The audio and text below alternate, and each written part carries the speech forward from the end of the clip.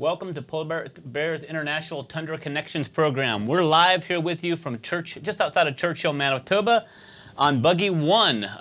Sorry for the delay getting to you guys. We had a few technical issues, but fortunately for us, we had the master of everything, BJ, who took care of our details for us. We appreciate all the hard work getting us live. I'm joined here today by Alyssa McCall and Steve Amstrup. I apologize. So they're going to be talking to us a little bit about polar bears and what they know about polar bears. Today our focus is really not just about learning about polar bears, but also what you can do to have a great impact on polar bears for their lifelong opportunities to continue to strive in the area here outside of Churchill, Manitoba, and other areas in the world. So we're going to be talking about not only how you can help polar bears, but also kind of what you can do to kind of reduce your carbon footprint as well. There's a couple of details that I want to cover for you guys. There's a chat window here, so feel free to put questions in the chat window.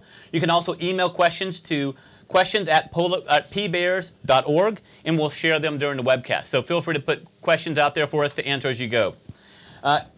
My name again is Brad Fountain. I work with Discovery Education, and we're going to, our theme today is Paws Up for Polar Bears. And keeping with that theme, we're going to ask you a few questions. And so when you're ready to answer some questions, put your paws high in the air so everyone in your class can see them if you think you know the answer to these questions. And we're going to start with a little fun activity for you guys. So we're going to start off by playing a sound from an animal that makes this area its home. So take a listen to the sound here and see if you can guess what might be the animal that makes the sound.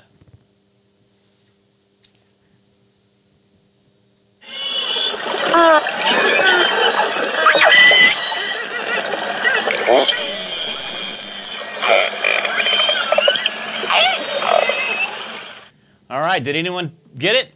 That was the sound of a beluga whale. So something I did not know coming up here at Churchill the first time was that not only do polar bears make their home here, but beluga whales also make their home. And belugas are amazing creatures. If you haven't had a chance to see them, we're going to show a short little clip here of what beluga whales look like.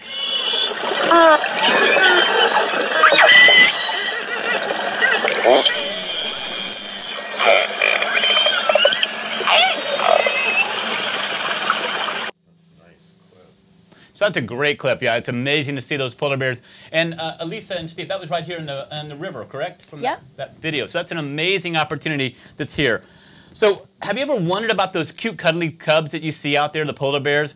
How do they grow up to be such large bears? That's something we're going to be focusing in on today is, how do polar bears continue to grow, and what do they eat? So, Alyssa, what is a newborn cub called? We call them a koi for short, and that stands for Cub of the Year. And we give all polar bears a birthday of January 1st. Wow, fascinating. Yeah. So what do the cubs eat? Cubs, when they're first born, they rely mostly on their mother's milk. Wonderful. Okay. And how much do they grow during that first year period? Polar bears grow really quickly when they're first born. So when a cub or koi is born, it is about 1 pound to 1.5 pounds. And by the time it's a year old, it can be 80 pounds or maybe more. So they grow almost 80 times in the span of a year. Wow. So from a perspective of a human, we're thinking the baby's born at 7 pounds, and they grow at the same rate, they'd be 560 pounds? Yeah, that's pretty crazy. That is amazing. So what does it make, you said it makes them grow so quickly? Yeah, so their mother's milk is so rich, they get lots and lots of calories, and it helps them grow really fast.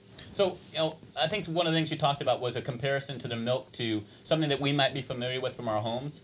Exactly. So the milk that we drink at home, or maybe you guys drink at home, might be skim milk, which has just a little bit of fat, or maybe whole milk, which has 2 to 3% fat. And polar bear milk has 30% fat, so it's more like drinking whipping cream. Wow, that's fascinating. So that really helps them to grow and develop very quickly. So, after that first year, what are they called? Once they hit a year old, we call them a yearling. Wow, okay. Yeah. And what is the differences? So, Steve, what would you say are the differences between a cub of the year and a yearling? What things do they do differently? Well, aside from being larger, because they're continuing to grow, yearlings spend more effort actually trying to hunt. So a cub of the year will get almost all of its nutrition from its mother. But as yearlings, they are starting to catch some of their own prey, although they're not nearly as effective as when they get older. But also they will feed on the meat the seal remains from the kills that their mother makes. So not only are they still getting some milk, but they're also feeding on more meat. Although they start feeding on meat very early during their early years, or their early part of their life, they're relying mainly on meat. And, I mean, on milk. On milk, yes. But they're also more independent. So one of the things that we would see in Alaska when we'd be flying out over the ice looking for bears is you'd come on a family group, and if it was a female with cubs, even if the cubs of the year were getting older, it was later in the year, when they would hear the helicopter, they'd right away run to their mother. And a lot of times when it was a yearling, you'd see them and they'd go all different directions. Really? Yeah, because they weren't quite as strongly attached to their mother. So behavioral difference, size differences, and what they eat. Interesting. That's fascinating. So I don't know if BJ, if you don't mind, you mind showing a little bit of the area that we're around right now? So we're right outside, in the Hudson Bay area. And Steve, would you tell us a little bit about why the polar bears come to this area? Well, Hudson Bay is part of the area where the ice melts entirely in the summer. In some parts of the Arctic, we have what we call multi-year ice, and that's ice that will survive the summer melt season, and then it's thicker the next year. But here, for as long as humans can remember, the ice has always melted entirely, and that forces the bears ashore. Okay. And they come ashore along the western coast of Hudson Bay, and in the fall of the year, they start to aggregate here, waiting for the ice to freeze again. They spend the summer kind of lounging around in a pretty broad area up and down the coast. But if you look at the coastline here near Churchill, there's a little bit of a step in it. So it's a north-south coastline, and then there's a little bit of a step here, and that step is one of the first places that catches the new ice in the fall. And so these bears have been on land, not feeding, for potentially a couple, 3 months, and they're hungry. So they want to go to the place where the ice forms first. And right off here is one of the first places where the ice freezes in the fall. So they tend to gradually collect here during the course of the fall, and a large component of the population is right here, right now, waiting for that ice to freeze. Well, that's amazing. So let's give a little perspective for you guys, if we can. If you're thinking about, you may be wondering, where's Hudson Bay, where's Churchill, Manitoba? So first off, think about where your city is that you're living right now, whether it's in the, somewhere in the southeast, or whether it's in California, wherever you happen to be. Think about where you are right now, and we're going to show you kind of where we are in relation to that through a little image that we have here to give you an idea where Churchill, Manitoba is.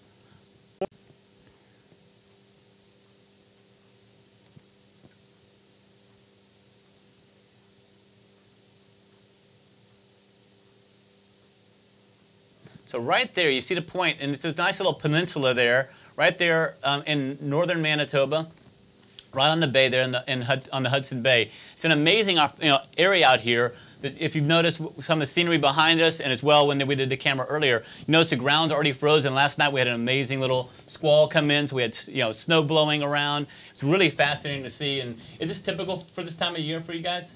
Yeah, this is usually starting to cool down right around now. For the last few years, we haven't had snow before Halloween, so it's kind of nice that it's already white at the moment. But yeah, over time it is getting warmer in this area, so historically it's a bit warmer now than it was, say, 3 decades ago. That's amazing. And, Steve, you've worked in all kinds of areas, right? You've worked not just here in Churchill, but where else have you worked? Well, I did most of my research in northern Alaska, and so that's the area that I'm most familiar with, and it is quite different than the area around here in a number of ways. I spoke a moment ago about the multi-year ice versus the annual ice, the seasonal ice, and in Alaska, historically, the polar bears stayed out on the ice all summer because there was ice there that persisted throughout the summer melt period. And that ice remained over the productive waters where polar bears could hunt. Now, with a warmer environment, as humans have continued to warm our environment, the ice has been less and less persistent. And so now, in those areas where I used to work, and where there was ice all summer long, there's no longer any ice. In fact, I used to be able to stand on the north slope of Alaska, like in Barrow or Prudhoe Bay. In the middle of the summer, I could look out and I could see the ice. It was just right there. And if I was lucky, I might even see a polar bear out there hunting for seals. Now, the ice is hundreds of miles offshore. It's beyond the curvature of the Earth. You can't see it even with the most powerful telescope. So and I think that you asked about some of the differences, but Yes. one of the main similarities is regardless of whether it's a polar bear that lives here in this seasonal ice environment or one that lives in an area where historically there was multi-year ice, those bears all depend on the ice for catching their prey. They feed mainly on ringed and bearded seals, and they can only catch them from the surface of the ice. So Okay. they don't catch them on land. They can't swim around in the water. Polar bears are good swimmers, but they're not as good as swimmers as seals are, for example. Awesome. So we're going to get to our second stage of development here in just a second, but we want to take a couple questions that we have already coming in. So some of the folks have asked, for you, Steve, you mentioned him earlier, but if you don't mind repeating, how many years have you been studying polar bears? Well, I was in charge of polar bear research in Alaska for 30 years, from 1980 to 2010. And then when I left that job, I joined Polar Bears International. And every year since then, I've been coming up to Churchill. And in fact, I was volunteering for Polar Bears International before I left the USGS in Alaska. So I think this is my 12th year up here. Great. And Elisa? Yeah, I've been studying polar bears in this area since 2010, so just over 7 years. And I, too, came up here first with Polar Bears International. And, yeah, now I work for them, and That's it's great. amazing. Yeah. So another question that we've got here is, and we'll talk a little bit about their ability to swim here a little bit, but someone asked the question, do you have any idea how long a polar bear can hold its breath? You know, I have a statistic in mind, and I think it's around 3 minutes. It is, yeah. But do you remember that I do, report? yeah. They documented polar bears diving for seaweed in Norway, and the bear held its breath for 3 minutes and 10 seconds. Wow, so that's quite a stretch there. So we're going to go now. Hopefully everyone's ready for our second sound effect. So again, keeping that idea that paws up for polar bears, put your hands high in the air if you think you know the sound that we're going to be playing here next. Nice play.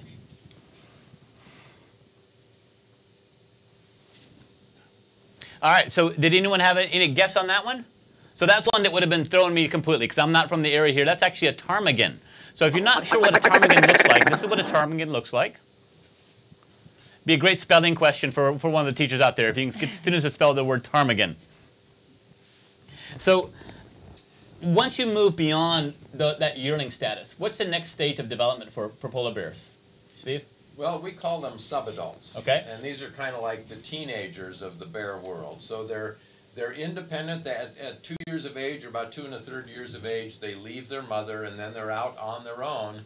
And whatever they haven't learned from their mother, they have to figure out on their own. And that's actually a pretty tough time. These bears are the kinds of bears that are most likely to get into trouble with people if they're around a community, because partly they're exploring and partly because they might be hungry.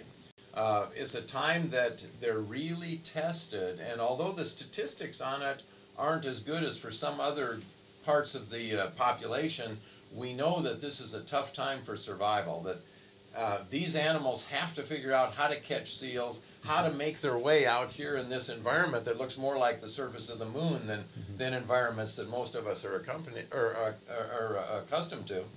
And so this is a tough time, but by the time they're 5 years of age, then we call them adults. Okay. They've come through that period where they've made it on their own. They've figured out how to catch seals and how many seals they need to catch in order to make a living and continue to grow. And so by the time they're 5 or 6, they've entered that adult category.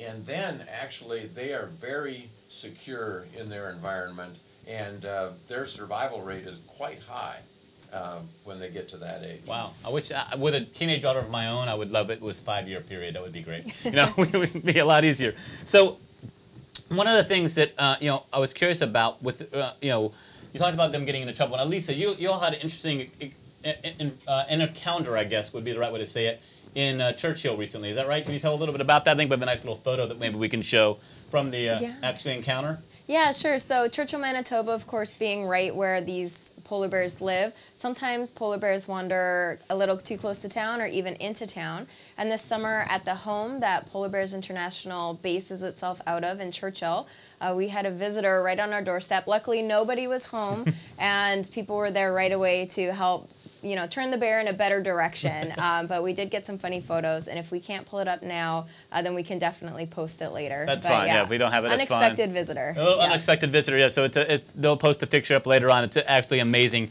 The bear pretty much right at your front door. Is that right? Yep, exactly. So, yeah, I'm not sure how comfortable I'd be in that situation. So you talked a little bit, Steve, about the development of that during that young adult period.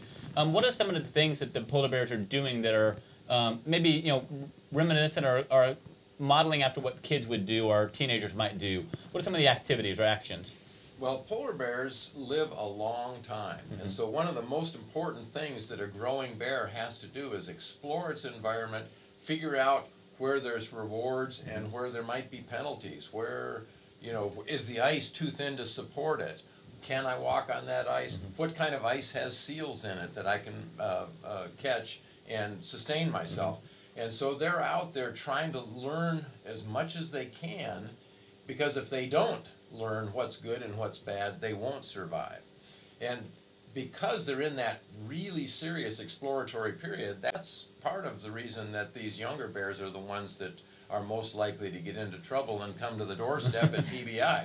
I mean, they might see that PBI sticker on the window, but that isn't what's good for them. That's right. And but that's part of the issue, is they're out there exploring and learning. And in many ways, that's what human children are doing. Yes. From the earliest ages, they're exploring their environment and figuring out what, is the wood stove hot? Yes. It might not be hot in the summertime, but come wintertime, it's hot and they don't want to touch it. And those are the kinds of things that human kids have to learn. And similarly, polar bears are exploring their environment and learning the same kinds of things. I think we had an interesting clip too that was, I don't know if BJ can pull it up, with kind of, some people might think the bears fight, but I think we have a clip of something. How do you call it? There's something that adolescents do quite a bit. It's, what is it? I think we have it here. Yeah. Well, it's called sparring. Some people will say it's boxing or dancing. But this is a behavior that mostly occurs in this part of the world, perhaps because this is a place where throughout their at least recent evolutionary history, these bears have aggregated here in large numbers without much else to do. There's not much food on the land, so they're not out actively hunting. They can't go offshore because it's open water and they know they can't catch any food there. So it gives them an opportunity to get to know each other a little bit. And I think the prevailing hypothesis is that sparring activity gives bears a sense of who's the strongest, who's the best fighter, who's dominant, and it gives them an opportunity to make those assessments in a time when it isn't really important for their livelihood or their survival. Because later on, in the spring of the year, male bears fight seriously over mates. And so if a couple of males come together and they remember, oh yeah, I was wrestling with that guy or sparring with that guy in the fall, and he's tougher than I am, I'm not going to challenge him. And that can avoid serious injuries. And polar bears do occasionally get serious injuries from these fights in the spring of the year. But it's thought that this sparring in the fall might help head off some of that dangerous interaction.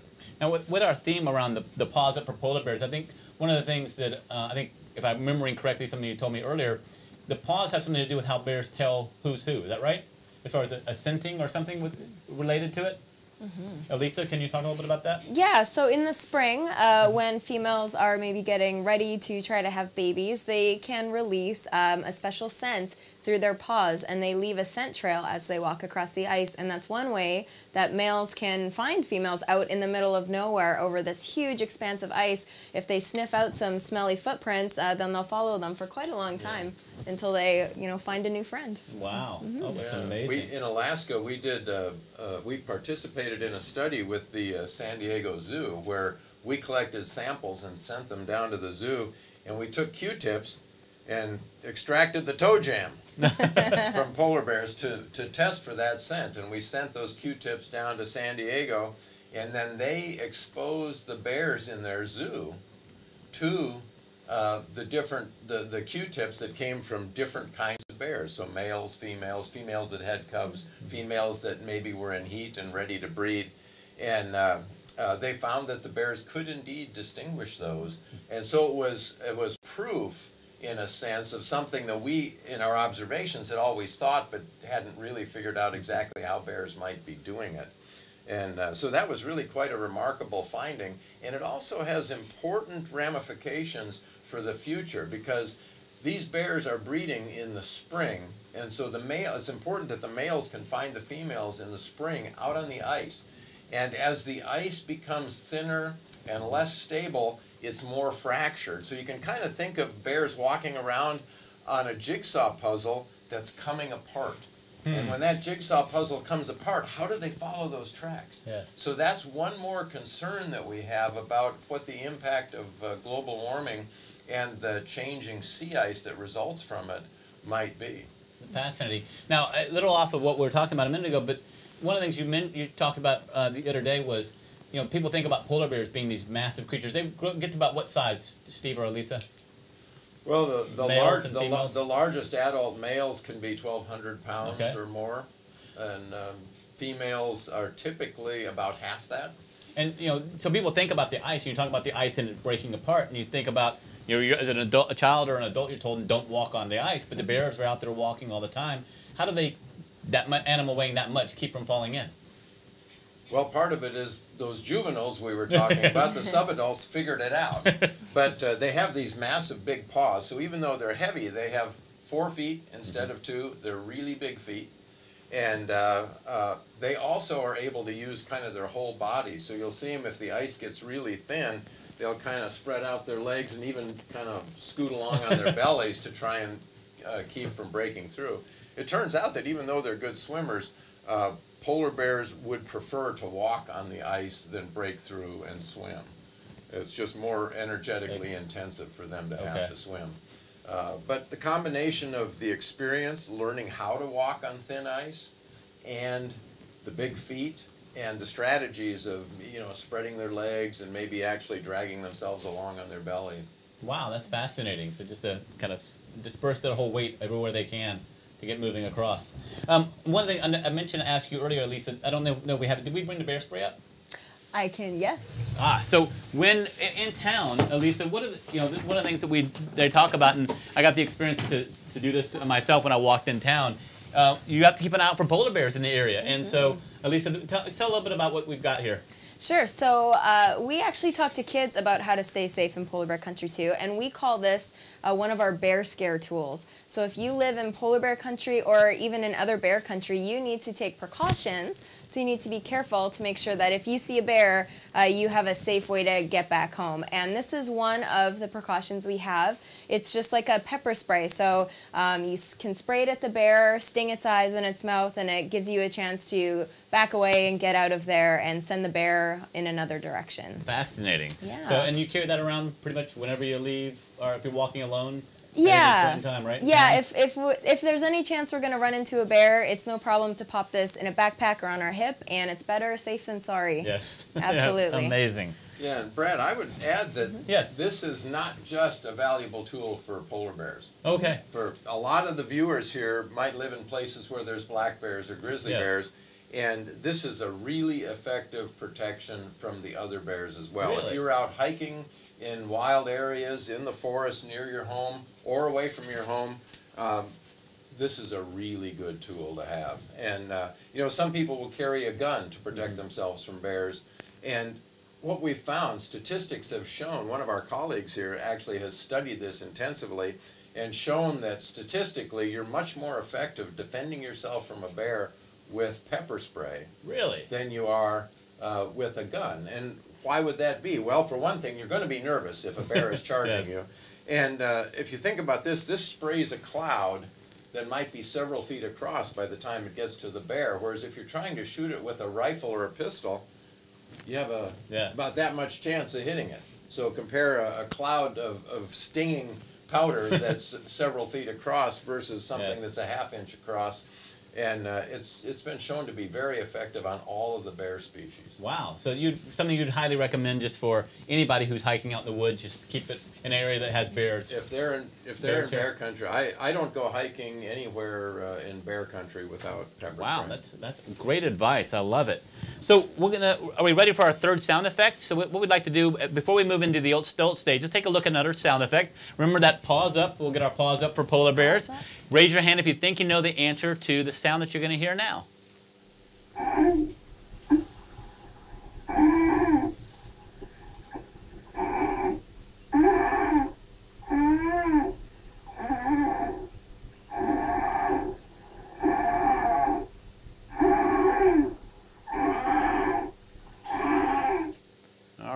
Who got that one? All right. If you got polar bear cub, you got that one right. I think that's probably the only one I would have gotten right so far. So if you're with me, feel good about it. It's all right. So polar bear cubs, and they live in this area. It's something that we see quite you see quite regularly, right? Throughout the area. Yeah, at this time of year, we occasionally see moms and cubs. They tend to hang out a little more inland, so we are very fortunate when they do make their way over here. But we have a couple moms and cubs in this general area right now. We know that. Awesome. So while you're talking about the polar bears that live in the area, so one of the questions that we got earlier that I want to try to address is, how many polar bears would you say live in this general area?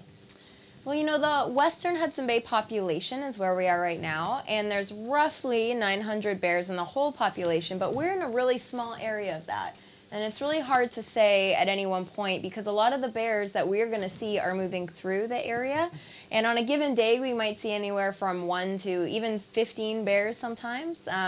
So, they're constantly moving, and it's hard to pinpoint how many are right here. Wow. Mm-hmm. Okay. And Steve, up in Alaska, what was the population like up there? Well, the population in Alaska had been declining dramatically during the last decade or so. And historically, we estimated there was 1,500 or 1,800 in that population in what we called the southern Beaufort Sea. It occurs along the northern coast of Alaska. But that population had declined by about 40% in the first decade of the 2000s. So not looking good up in that area. So that leads me right into a question we got here from Winnipeg Room 105. So thank you, Winnipeg Room 105, for sending this. So they know snow and ice are important to polar bears. What can students do in grade 1, 2, or 3? That early grades. What could they do, whether it's in their environment, within their school, within their homes, to have a positive impact for the polar bears? Well, I think Elisa should answer that question because she's very familiar with some of the programs that PBI has to... well, let's pass it over to Elisa. Great. Yeah. Elisa. Sure. Yeah, there's a lot you guys can do no matter what grade you are. And it's important to remember that anything that is good for the environment is good for polar bears. So if we reduce the amount of fuel that we use, that's the biggest thing. That really helps polar bears. So when we burn fuel, we release emissions into the air, and emissions trap heat. And if we trap too much heat and thicken that heat-trapping blanket, it's not good for sea ice because we all know that when we have a slushy drink in the summer, it melts when it gets too hot. So we can do things like we can bike to school or walk to school in a group of friends. Maybe you can carpool more often. You can work within your own school to maybe start a recycling program. Turned off when you don't need them anymore. We have a lot of different ideas on our website, and if you guys are interested in doing a big project, there's a couple ways you can get involved with Polar Bears International. We are about to kick off our Project Polar Bear. So any classroom across sign up in a group with a teacher leader, and you can come up with a cool project in your town or in your school, and we support you through that and stay in touch with you for months. And any way that you can reduce emissions in your school is great. So one cool example we have is that one classroom a couple years ago redesigned their school bus route and were able to take 1 or 2 buses totally off the road and still pick up all the kids. So we thought that was pretty cool. So check out Project Polar Bear online if you want to get involved. That's just one of the very many ways that you can make a difference no matter what age you are. Oh, great information. Go ahead, Steve. Yeah, and I would add one thing to that is every student that we're talking to now can go home and suggest to your parents that they contact their elected leaders and ask them to take action to stop global warming. Whether it's your member of parliament, if you're in Canada, or your local legislator, or your senator, or member of the House of Representatives in the U.S., whatever your elected leaders are, they need to get the message that we want to save polar bears and we want to save their sea ice habitat. Wonderful. So another question I want to address real quickly before we move into adulthood. What other species depend on the polar bears in the ecosystem?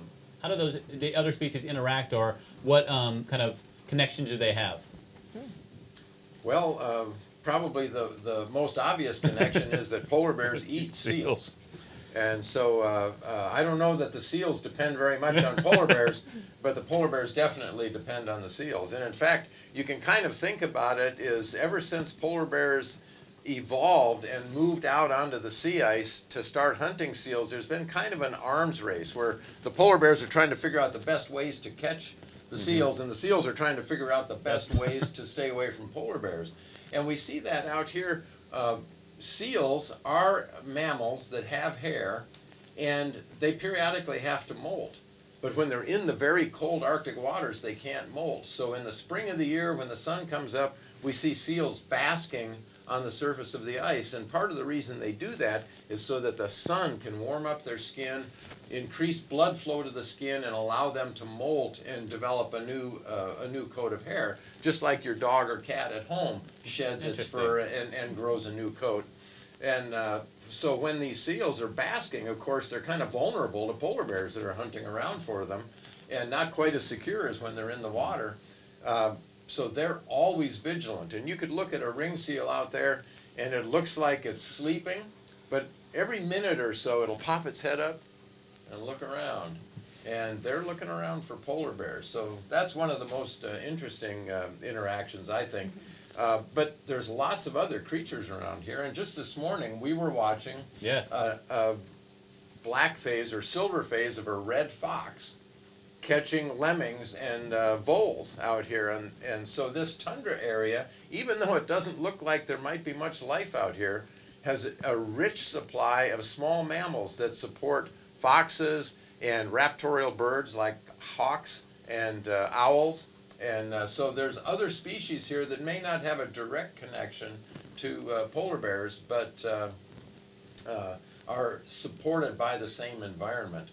And, you know, when we talk about the relationship between seals and polar bears, often polar bears don't eat the whole seal. And so the remains will support foxes that follow the polar bears around.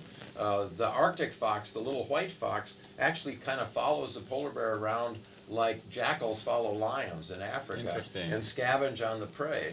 And so there is a kind of a support network that's built from that interaction between the bears and the seals. So definitely fascinating to see that whole food chain work together to have a sustainable environment out there. That's amazing. And we should add that even if some animals aren't dependent on polar bears, the Arctic ecosystem is dependent on the ice, and sea ice is to the ocean what soil is to the forest. It forms the base of the food chain. Things grow inside of it and feed everything all the way up to polar bears. So everything really does still need sea ice. That's a great point, great point. So going on to our, keeping our theme of kind of that developmental stage of polar bears, next stage, is it fair to say that that final stage is the adulthood stage? Steve? Sure. Yeah. So what would be a typical day for a polar bear, both during this time of year, but also once the ice freezes? So what, those two different distinctions for now, if we're in the conditions we are right now, but then also later on in the year when the ice is frozen. What would be a typical day for a polar bear?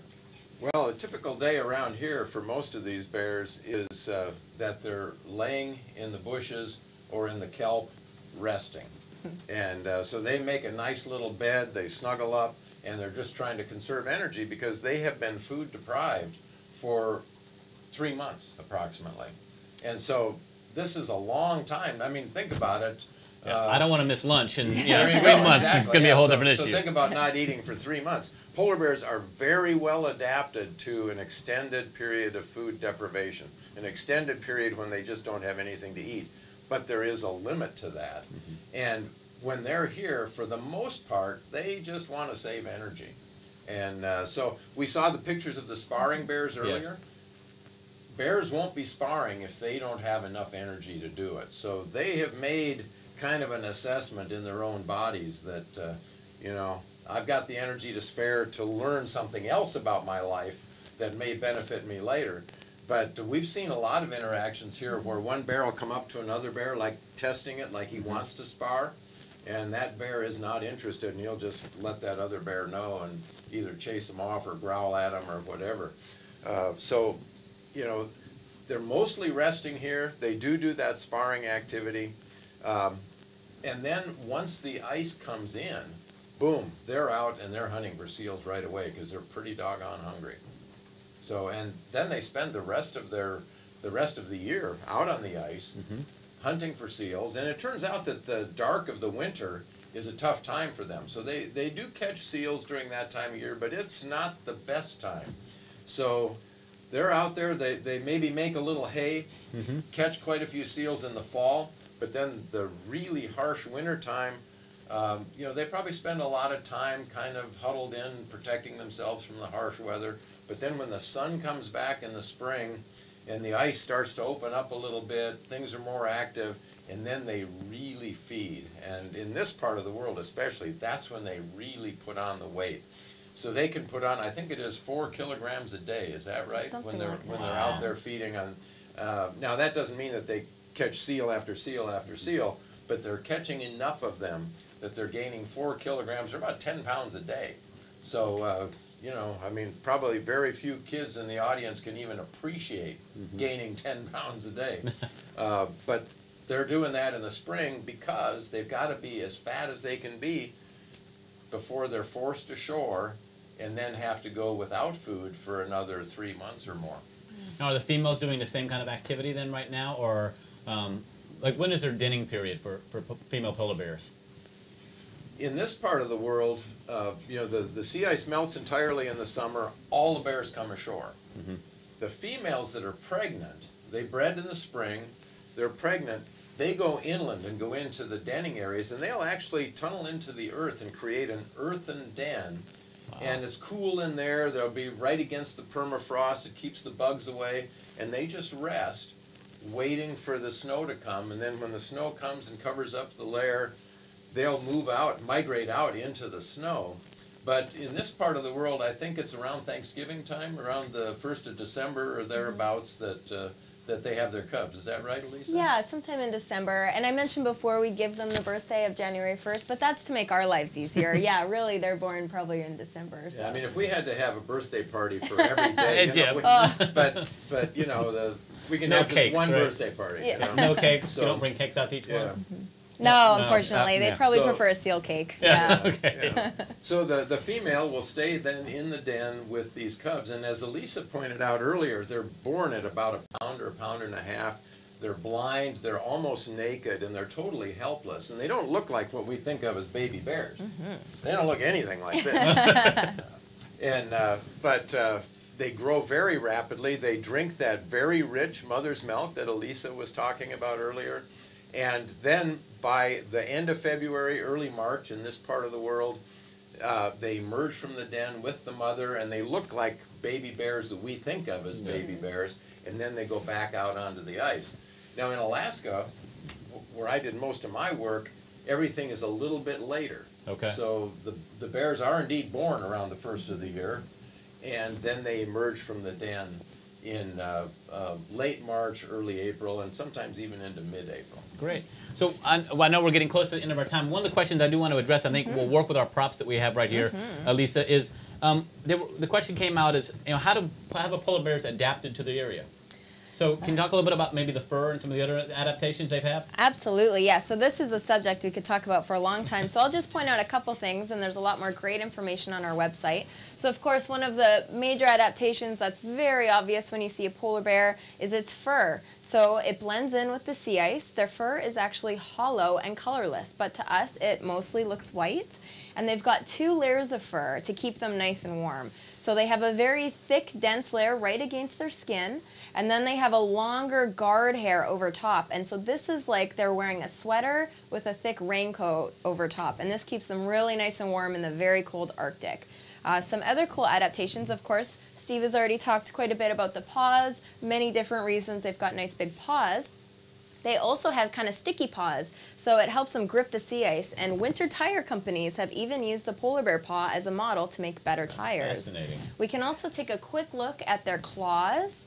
So here, I'll hold it up against this for a better background. But you can see their claws are very sharply thick and curved. And Steve has a brown bear claw there. So here we go. So the brown bear claw is on top. It's longer and thinner, and the polar bear claw is here. And you can see the polar bear claw is much more suited for grabbing seals and pulling them out of the water, whereas the brown bear claw is more suited for land and maybe digging up roots and whatever might be in the ground.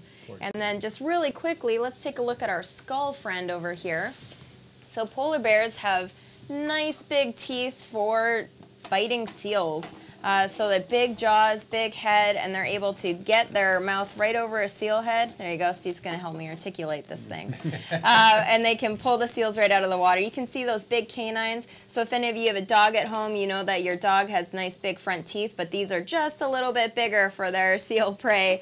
And of course, polar bears can smell very well. They've got a lot of structures in their nose there that help them pick up the wind, and they can smell way better than we can. So check out our website for a lot more about polar bear adaptations and for more information about their skulls and fur and claws. So, Elisa, I know we've got to wrap up here in just a minute, but can you tell teachers and students a little more about how they can stay involved with Polar Bears International? Absolutely. So we have an education center on our website, so please check that out with your parents or your teachers. And right now there's a few ways you can get involved. I mentioned Project Polar Bear. Please go ahead and sign up for that. And we also run campaigns all through the year to ask kids to get involved. One cool thing we're doing right now is our Flatten a Nook. And so you can go online and find our Flatten a Nook. You can print him out and cut him out. He's a little polar bear with a sign, and we'll be posting examples later. And you can write whatever you want on Flatten a Nook's sign. And we would love it if, with permission from your mom or dad, if you would take a photo of yourself wherever you live in the world or at a really cool place with your Flatten a Nook. And on Polar Bear Day in February, so months from now, but we are going to showcase all the kids around the world with their Flatten a Nooks, and that would be so cool if you would take part. And also teachers, we would really appreciate it if you could fill out our feedback survey. If you registered for this event, you'll get an email with the link, or you can find the link elsewhere on our page. For everyone who fills out the feedback survey, you'll be given a link to online resources that aren't currently available on our website, including a polar bear safety coloring book, which is pretty fun. And everyone who does the survey will be entered into a draw for a polar bear adoption. So your classroom can win a polar bear adoption. You'll get one of these guys to be your classroom mascot, and you'll also get a magazine and a couple cool other little things. So please do fill out that survey online. It helps us out a lot when we're looking at our programming. Awesome. I really appreciate it, Alyssa. So I know Polar Bears International's goal is to kind of keep polar bears in the Arctic always, right? Absolutely. And, for the time that remains, we want to make sure that, anything that students can do, they can find a lot of great resources on your website on how to help protect the habitat that exists here in Churchill, Manitoba, but also in other parts of the world that are in the environment of polar bears. Is that correct? Yeah, we know that together we can definitely keep polar bears into the Arctic forever, but we need everyone's help, and we can all do our part to keep sea ice on the oceans and polar bears hunting seals. And please, teachers, take the moment to go ahead and fill out the post-broadcast survey. It's really important for Polar Bears International to get that feedback on what the program is, what things they have to offer for you guys, so they can make the best opportunities for you guys available. So take them a few minutes and go ahead and complete that survey. As Elisa mentioned, it'll get sent to an email to you guys, but also you can find it on the website. So go to polarbearsinternational.org and you can find it right there, right, Absolutely. Elisa? Yep. So thank you to everybody who joined us for the broadcast. Thank you to Steve and to Elisa, and behind the scenes to BJ for doing all his great work. And thank you for all the students and teachers who joined us today. Hope you had a great session, and we thank you from Discovery Education and Polar Bears International. Thank you. Thank you.